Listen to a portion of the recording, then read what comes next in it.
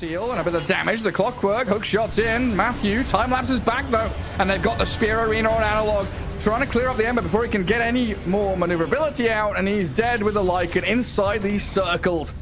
Thunder, bring the pain. CK running back away as they drop the wall into this arena. Trying to kill off Yuma, but Matthew's just been blasted. Mortimer's Kiss is more than enough, but El Micho found by the CK coming in from the back lines, and Aegis is down. Amber looking to Remnant back towards the Chaos Knight, though, who has to BKB and run away. Ooh, the tree got cut there. Monkey King lands with a thud. Killed off a Rubik. They know there's no Doom. There's a Blink Avalanche toss. And Dark Margot, he's set up perfectly again onto this Brewmaster. Two heroes down for 20 and 40 seconds.